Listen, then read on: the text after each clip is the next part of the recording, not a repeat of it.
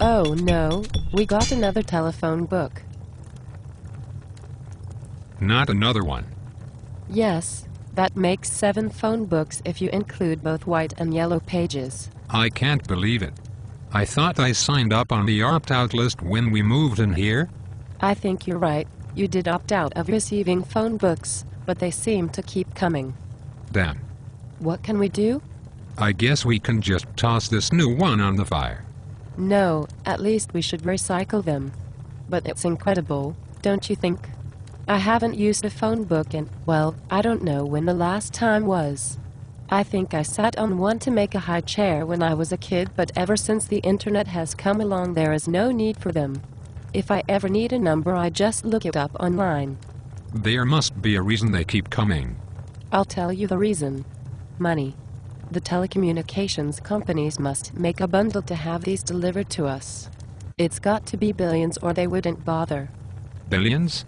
Yes, billions.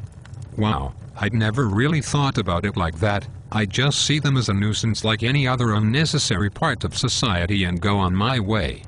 But now that you mentioned it, it's really something that should stop. Yes, you mean because of all of the temperate rainforest that keeps being clear-cut to make them? Well, there's that. Oh, you mean all of the effort it takes to turn the wood into paper and make the books? Well, there's that. Oh, you mean all of the gas that's burned in trucks that idle in front of every house in the country multiple times a year so that this block of wood can be taken and thrown out or recycled? Well, there's that. Oh, you must be referring to the millions of dollars and probably billions of dollars that cities, municipalities, counties and other entities must pay to have the phone books taken away to the landfill or recycling centers of the country? Well, there's that. Well, what then? I've mentioned the obvious ones of clear-cutting our forests, the poisonous effort that is making paper, the waste of gas spent delivering the useless things and the cost to our local governments. If that's not enough, what have I missed?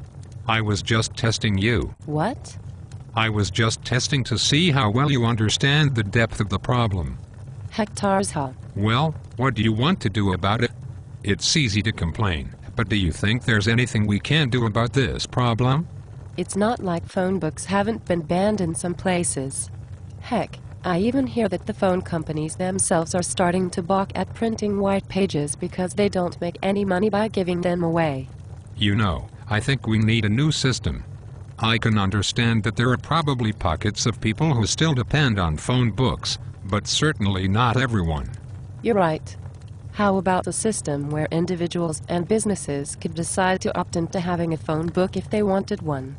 That way the people who wanted phone books could have them and everyone else would be saved the hassle of dealing with them, and societies would save money and the environment by not having them in the waste stream. That sounds like a great idea. In fact, I believe there is going to legislation in the upcoming legislative session in the state of Oregon which proposes just that. You're kidding. No, I'm not. To learn more, you and your friends can visit the website listed here and help end something that should have stopped a long time ago, or start up your own effort to get rid of phone books. For help, contact the Product Stewardship Institute, which works on this type of issue. Why does good change have to take so long? I don't know. I really don't.